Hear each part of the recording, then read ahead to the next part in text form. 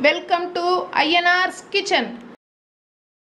நம்ம இப்போ crispy prawn fry பார்க்க போகிறோம். அதுக்கு தேவையான பொருட்கள் என்னென்னன்றதை பார்த்துக்கலாம். ஃப்ரானில் ஊற வைக்கிறதுக்கு மஞ்சள் தூள், மிளகாய் தூள், மிளகுத்தூள், மஞ்சள் தூள், சீரகத்தூள், உப்பு, இந்த பொருள் எல்லாம் தேவை. இதுக்கப்புறமேட்டு மேலே ஃப்ரை பண்ணுறதுக்கு 2 spoon bread crumbs, 2 spoon cornflour மாவு. கார்ன்ஃப்ளவர் மாவுன்னா நீங்கள் நார்மலாக நினைக்கிற வெள்ளை கலர் கார்ன்ஃப்ளவர் இல்லை, மஞ்சள் அரிசி சோளம்னு சொல்லுவாங்க, அந்த மஞ்சள் கார்ன்ஃப்ளவர், ஒரு முட்டை, கார்லிக் பவுடர், ஆரிகனோ, இது ஃபுல்லாக தேவை. இப்போது மசாலா எப்படி மிக்ஸ் பண்ணுறதுன்னு பார்ப்போம். அதுக்கு முன்னாடி எறாவை எடுத்து அந்த எறால இப்படி சின்ன சின்னதாக 2-3 கட் கொடுத்துக்கோங்க. பாருங்கள், அதே மாதிரி இந்த பக்கம் திருப்பி பார்த்தீங்களா, இதை மாதிரி கட் கொடுத்தீங்கன்னா நல்லா உள்ள வரைக்கும் ஊறும். இது வந்து நான் 1/4 கிலோ எறா எடுத்திருக்கேன். 1/4 கிலோ எறாவுக்கு 12 பீஸ் இருக்கிற மாதிரியான எறா எடுத்திருக்கேன். அதை பவுலில் போட்டுக்கலாம்.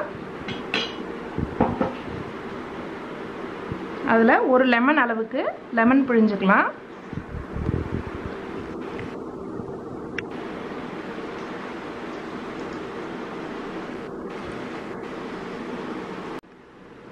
இப்போ லெமன் பிழிஞ்சிட்டேன்.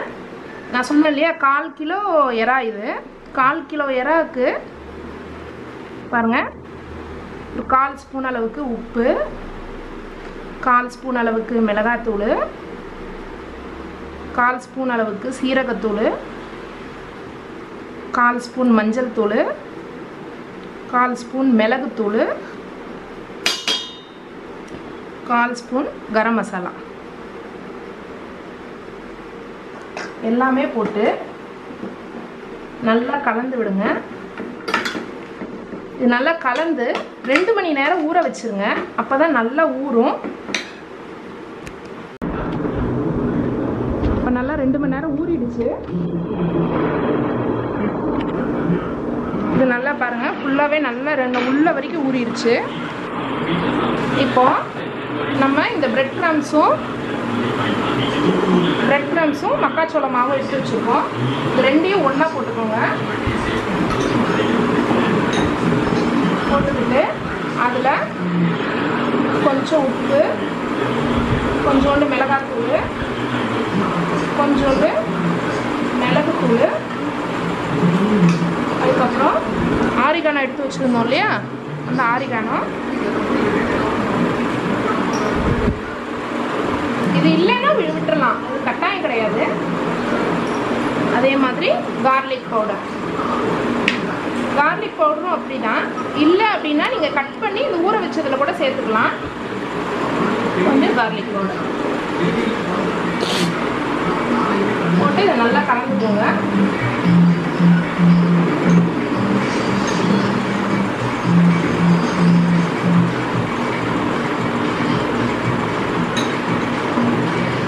நல்லா கலந்துக்கிட்டு முட்டை ஒன்று சொல்லிடுறேன் இல்லையா, அந்த முட்டையை நல்லா பீட் பண்ணிக்கோங்க. நான் நாட்டுக்கோழி முட்டை தான் போட்டிருக்கேன்.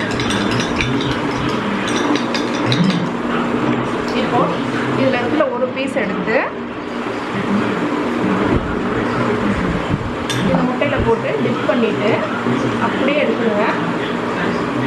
எடுத்து இந்த பிரெட் கிரம்ஸில் போட்டுருங்க.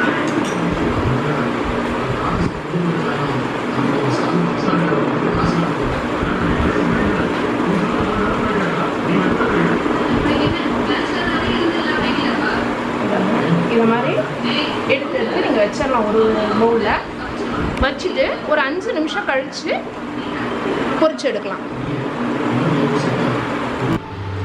இங்கே பாருங்கள், நம்ம எல்லாத்தையும் நல்லா பெரட்டி எடுத்து வரிசையாக வச்சுக்கிட்டோம். இப்போ எண்ணெய் காய வச்சுருக்கேன். இரும்பு சட்டியில் வச்சுருக்கேன்.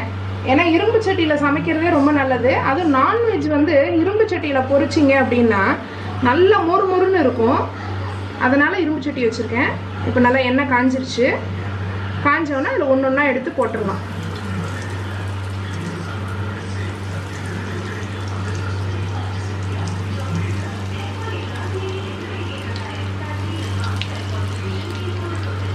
பார்த்தீங்களா?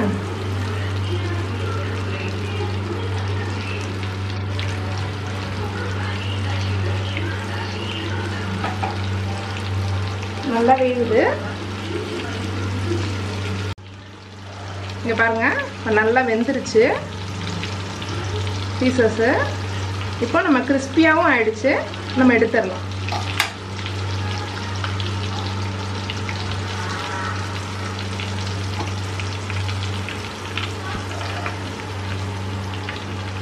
பார்த்தீங்களா, நல்லா மொறுமொறுன்னு ரெடி ஆயிடுச்சு. பார்த்தீங்களா, மொறுமொறுன்னு ப்ரான் ஃப்ரை ரெடி ஆயிடுச்சு இந்தியன் ஸ்டைலில். இந்த ரெசிபி உங்களுக்கு பிடிச்சிருந்ததுன்னா லைக் பண்ணுங்கள், ஷேர் பண்ணுங்கள், கமெண்ட் பண்ணுங்கள், சப்ஸ்கிரைப் பண்ணுங்கள், கூடவே ஐகான் பட்டனை கிளிக் பண்ணுங்கள்.